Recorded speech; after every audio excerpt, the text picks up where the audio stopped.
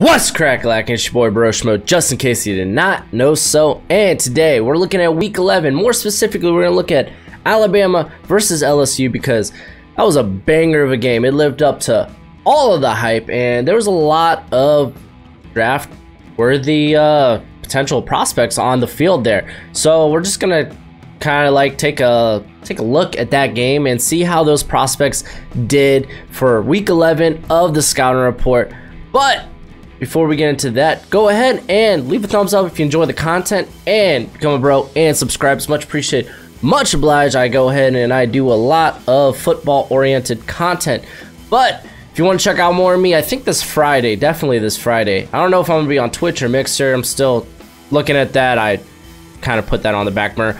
But I'm going to be doing a little gaming. I game there. I'm going to be playing Pokemon Sword and Shield because I'm a nerd. I love nostalgia.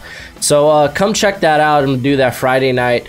And yeah, man, without further ado, let's get in. Let's deep dive into this game. We're going to begin with the quarterbacks because Burrow and Tua both looked great. But let's start with Burrow, who continually made the right reads against the Alabama defense. And this is an Alabama defense with plenty of future NFL players. He was very poised in the pocket, and he didn't let the pressure get to him. And boy, did he see pressure. I think it was on... he saw 14 pressures that whole game. That offensive line for LSU did not play well, but I'll get onto that later. But he kept attacking downfield, and I really like what I've seen all year from him doing that. And barring a meltdown, he should be a top 5 pick. Now on to Tua. He was coming off surgery on his ankle just weeks ago, and he started the game looking off a little rusty, but he came alive in that second half. He looked down the field, throwing guys open, basically. I still question his intermediate level ball placement, but it was the defense that let Alabama down, not Tua. He also should be in that top 5 discussion. It was a really gutsy effort by Tua. Also, both running backs played out this game. We're going to start with Najee Harris. He has re-entered that day 2 discussion for me. He might have the best catch and the best run after the catch by a running back this year. I questioned his ability to be successful in the pass game at the next level. Well, I really don't question that anymore. Now, the dude was bouncing off tacklers, and the offense really got going when they committed to giving him the ball. Clyde Edwards-Helaire, I mean, this guy, it felt like his coming out party. He's just a junior, so I fully expect him to stay. But as of now, he's an early day 3 pick. He's at 5th round territory. He just doesn't have game-breaking speed, but he makes it up for, or at least he makes up for it with his effort plays. He was used in the passing game, which was super encouraging, and that's what really stood out for me. Now, here's a list of all the other prospects I'm going to go through. So let's just start with Jerry Jeudy, because the guy, he looked good this game, minus a couple of drops, but Bama was Bama constantly was able to put him in mismatches. He had... speaking of those drops, he had a bad drop that would have been a touchdown, but he responded the next play with a touchdown on a vicious whip route against the safety. Devontae Smith, I love Smith's ability to separate, and that was on display this game with big plays going for, what, 64 yards and that touchdown for 85 yards.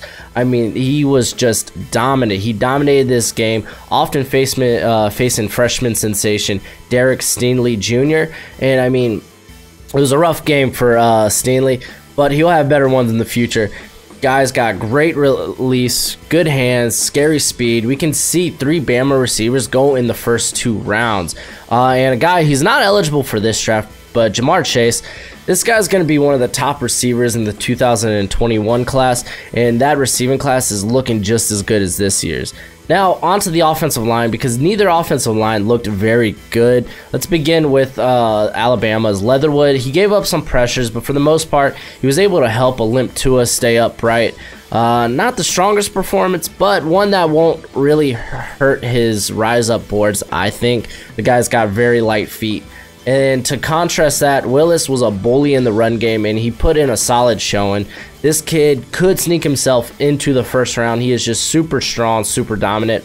And then we got Charles and Cushenberry from LSU. Now, Charles, he looked overmatched this whole game. Same actually goes for Cushenberry.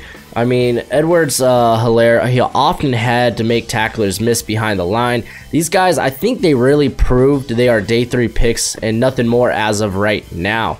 On to the defense, because the defense was huge for both teams this game. Let's start with Terrell Lewis, because I think this guy may have talked himself into the first round. He was a big reason Bama was able to disrupt the LSU offensive line. He displayed a vicious inside move and was a terror on the edge. Just ask Charles for LSU. The dude's got long arms, ridiculously strong legs, and like I said, he should be in that first round conversation. And also worth mentioning in this game, it was also helpful for Anthony Jennings. He did very well, came up with 2 sacks. He looked pretty good. And then for LSU, Clavon Chazon, the questions I have with Chazon is his health, but what I wanted to see is how he would look against top prospects. And he had a great game against Leatherwood. He mainly lined up against Leatherwood, and he looked good, creating multiple pressures. What really popped out was his ability to play in space, drop back in coverage. His amount of time missed is still a big red flag for me, but what keeps him out, and that's probably what ultimately is going to keep him out of my first round conversation, but this guy, I think he's firmly a day 2 guy. And then we got both Jacob Phillips and Patrick Queen, the linebackers for LSU, because they played very well. Both have been incredible in coverage this year and have done a fine job replacing Devin White. Both had 7 tackles and a tackle for a loss, but Queen had an interception right before the half to set up the touchdown to basically for LSU to go into halftime up 20, 33-13. It was a wild game last night, or I said last night, it happened Saturday. Then the cornerbacks for this game, Trayvon Diggs and Christian Fulton, they're right now my 2 and 3 as far as my cornerback rankings. Diggs, he had a pretty rough performance, mainly getting beat by Chase. He allowed 9 receptions on 13 targets for 133 yards and a touchdown. I mean, and this is a guy coming in on the year, he only allowed 146 yards. So this was a pretty rough, pretty bad performance, but I mean, he's hardly showed a blemish this whole year. He's been a pretty good shutdown corner. And as for Fulton, he did a stellar job on Ruggs and Waddle. I mean, he was constantly thrown away from, and he has a clear edge over Diggs. He's a much more smooth athlete, but I love Diggs' size and athleticism. But Fulton is currently my second corner that I'll probably go off the board. On to the safety group. And a guy that really stuck out for me was Jacoby Stevens. He had himself a game. He's the leader in that secondary, racked up 7 tackles, a tackle and a half for loss. He spent most of the night guarding or spying Jerry Jeudy, and he did a pretty fine job of limiting what Jeudy could do. He got banged up late, and he had to come out, and honestly, later that drive, his replacement, Ray Thornton, he got targeted on a Jeudy touchdown, that whip route I was talking about. I mean, I currently right now have Stevens as a 5th rounder. So I like what I saw. We also saw some of Kerry Vincent Jr. this game, but he's a prime candidate to return next season, so I don't want to go too much into him. And then Grant Delpit, rough game for Delpit. Delpit's ability to tackle continues to be his Achilles heel. I mean, this is his 2nd straight year with double-digit missed tackles, but I don't think it hurts his status for me. Tackling can be taught at the next level. What makes him a first-round talent to me is his coverage versatility. He can cover the running back, tight end, wide receiver. He can really do whatever you ask of him as long as you're not tackling him. I mean, now those things, they're hard to be taught. And because of that, a lot, and I mean, with coverage, a lot of it's based on athleticism.